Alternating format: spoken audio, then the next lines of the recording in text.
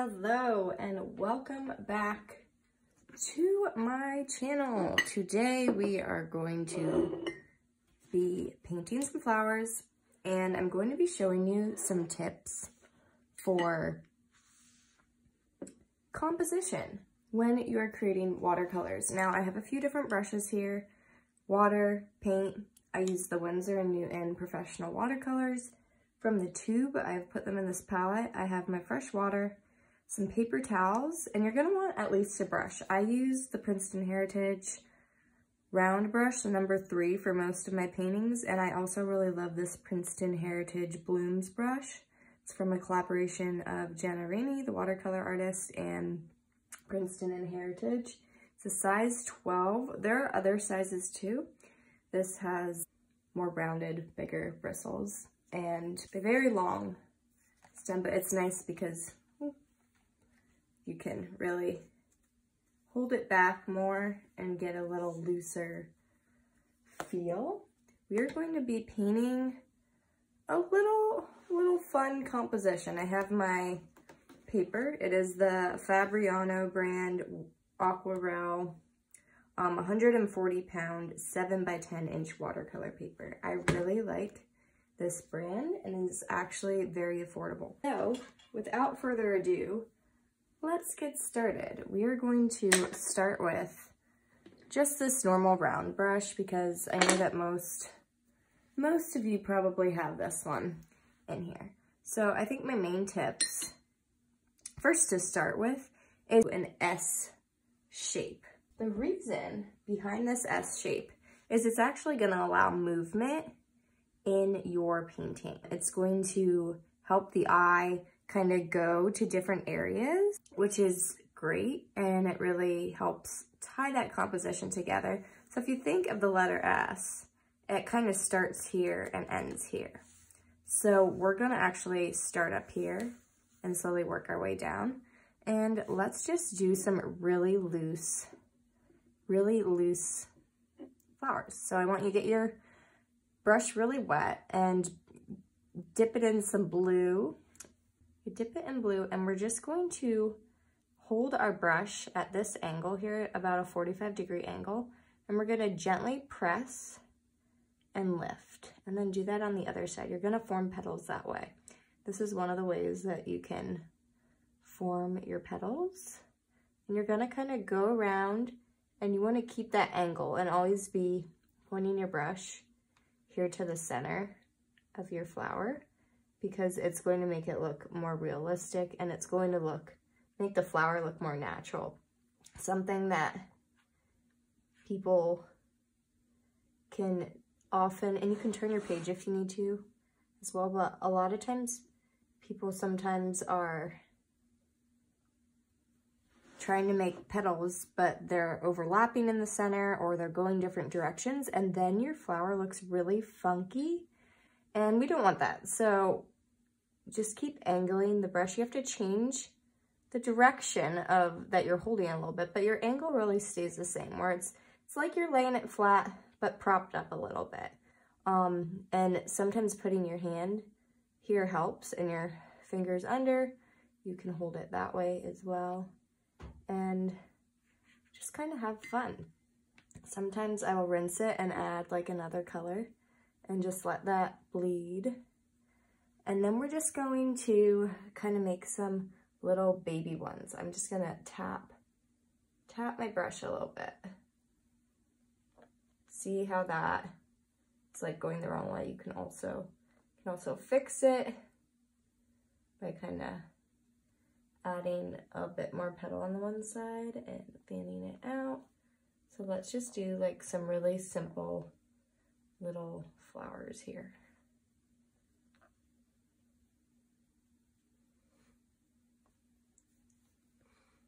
We're going to stick with blues today. We might throw in some complementary colors, but for now we're just going to stick with some blues. Now this, you can also make little dabs of petals if it's like ones you won't be seeing from that angle. And I'm gonna throw some more of this color up here.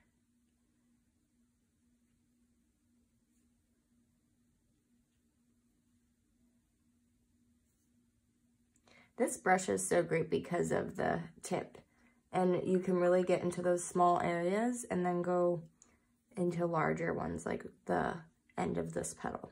So now let's kind of cascade our way down here. So we're gonna go out and put another bigger flower here, but let's go with like a rose. So roses are like, you go in like the rule of thirds. So you're using like 3 petals. Try to leave some white space.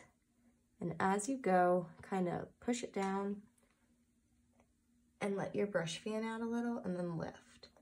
And you want to kind of keep going like 1, 2, 3. And sometimes you have to go add to some of your globs, but it's gonna really give you this nice rose that is opening up. Now, we would do it a little bit different if it's a rose that hasn't quite bloomed yet, but I go with that first. And what really helps when you're doing your composition too is you want to be leaving white around your border. That can help. You can add tape there. I don't want to add tape because I don't want to cut off my flowers, but it can really help you when you're starting out to kind of give you that border so you're not just going all the way to the edge of the page, and it really just ties everything in. We're going to go to this other lighter, more oceany blue, and I'm just going to add some little petals. These are some very fun, loose flowers. And here we go.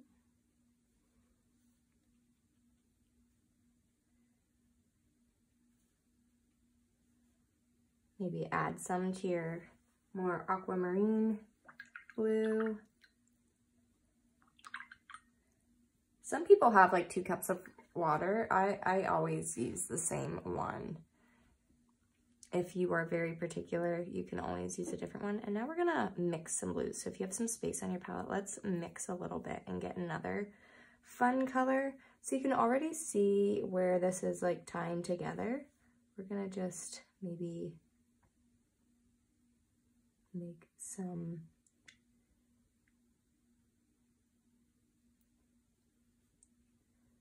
flowers that are budding here. Maybe go the other direction. Turn my page a bit because if not, this will be covered in water. Remember to utilize the white space. You can have some petals going together, but it really helps break it up when you have that white with the flower. I'm going to add some stems now. And for that, I actually use these beam paints, which are amazing. They actually grab the pigment.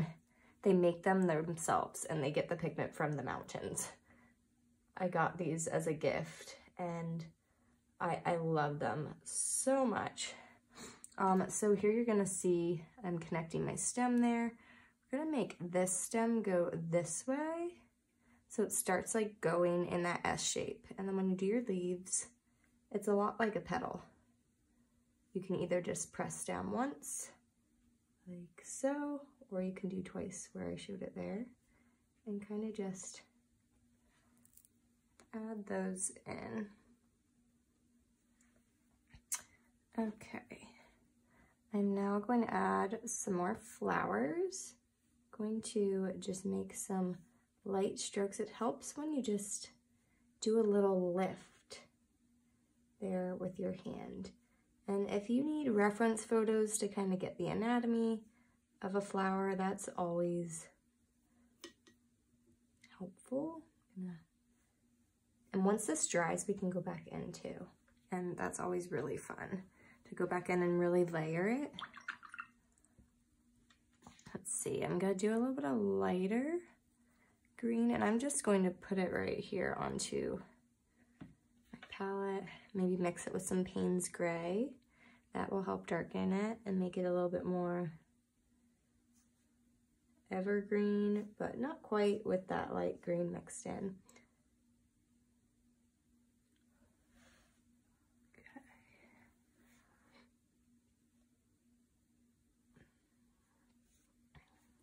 So we already got the first part of the S kind of going. We're now going to focus in this area, and we're going to add, let's do like three bigger flowers here. Sort of like that first one there. So just really fan that out, press it down, creating some really cool petals. These remind me of the ocean with that really deep blue. And over here, maybe that one's a little hidden, so we're just gonna put a little fleck, some petals you can't really see. So we've got that one. We're gonna put another one here. Let's grab a little bit more of that purpley blue to add a little bit more color.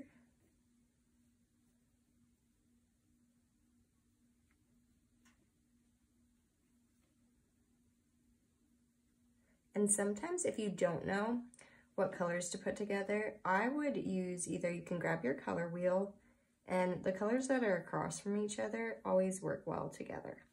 So like blue and yellow. Got oranges and pinks, colors of that sort. But if you don't know what colors to put together, you have a hard time deciding or something, you can also just stick with one color and do various shades of it. And that will always work because the one color is always going to, it's different versions of that color. It is also going to help your eyes really dance around because you're seeing different tones of it. It's got these two here. I really like how those are looking. Going to add another one, and the more paint you're adding, the more kind of buttery consistency, the bolder your colors are gonna look. And then as you lift it a little bit, it lightens it as if you were to just like add water. So that's always fun. Make sure, get that last petal, you really get that little angle in. Go fix that one over here. So a lot of the times you might be doing the petal in the wrong direction, but the fun thing is you can always fix it with watercolor. You can also blot this paper towel to remove some color. There are so many different things that you can do that are so workable, and it's just so freeing and so free flowing. So we got that going on. We're gonna add some more here to kind of complete that S shape. Now it doesn't have to be an exact S. You could draw an S, it's gonna look like the letter S, but you want it to just kind of curve in that way. So I really feel like adding some green, just like some leaves down here. So we're just gonna try it out. Let's see how it looks. That green is a little weird that I picked up, but hey, I don't like it, so I'm going to blot it. Another tip, and that almost erases it completely if you get it when it's still wet. And I'm going to just add a new green over it. You can also wait for this to dry a little bit, but I'm gonna just go in there with this green, and it's like that other one didn't even happen. So when you fix your mistakes quickly with watercolor, let's maybe add a leaf over here too. You can always also leaves, you can go like that with your brush, and that is always fun. I'm gonna fix this one because I don't like the tip, so I'm gonna go in like that. Maybe add a leaf up here, throw in a little bit of different color green, maybe just do some little dots too, make it a little fun. There we go. Okay, now we're going to go for like, I think another rose down here, and we'll do, that watercolor is so pretty right now. Okay, so we're going to go with a bigger rose, and we're just gonna go 1, 2, 3, our little rule of thirds, 1, 2, 3. And as you go, you can see you're kind of fitting the curves in between, or like if that petal's there, you're gonna go over. And you can even make it look a little more organic. It doesn't have to be a totally straight or like curve that is one straight line. It's going to make it look a lot more organic when you don't do that. So you don't just have a weird circle, and you're gonna wanna make sure like that line's going past this one. So it's like they're hugging each other, these petals. There we go. That is fun, that is fun. I'm gonna add another leaf going this way because that one leaf by itself looks a little strange. Okay, going to mix over here. That's the great thing about like mixing, whether it's on the end of your palette or wherever you are, because sometimes you don't like the way the color looks. And so you want to kind of like check it out again before you start putting it on your paper. So we're gonna just go out like that. And then sometimes I go back in the opposite way. And here I kind of want to just make a little line there. Can make some lines there in the center. And so we have that movement. We might just add a little bit more here, but I think we really have that like S curve going on, and it might need like a little bit more down here as well. I'm going to add some fun leaves, kind of dancing. See how it makes it really look like it's dancing? I think that's so cool, just from a shape. Your composition really does matter. Let's go with a little blue one, and we're just gonna make a tiny rose up here. So this I'm going a little quicker, but you can go back to the part where I share with you a little bit more on the rose if you need a reminder. There's also so many fun ways to do roses. You know how I learned to do this? I actually always drew roses. Other tip, drawing will always help improve your watercolor. So I would just keep going in circles with a pen, and that's how I learned how to make roses. And then I tried to mimic that in watercolor, and then brushed up on some things, looked at a few different techniques from other artists, because that's a wonderful way to learn too. And here, we'll add a little bit of green, and then I went with that. So there you have it. You have your S curve. It is really something that is so helpful and beneficial when you are making your paintings. And then look at that. Look at how it dances on the paper. So fun. I hope these tips were helpful for you, and I will talk to you in the next video. Welcome to the new year, and let's paint some more next time. See you later. Bye.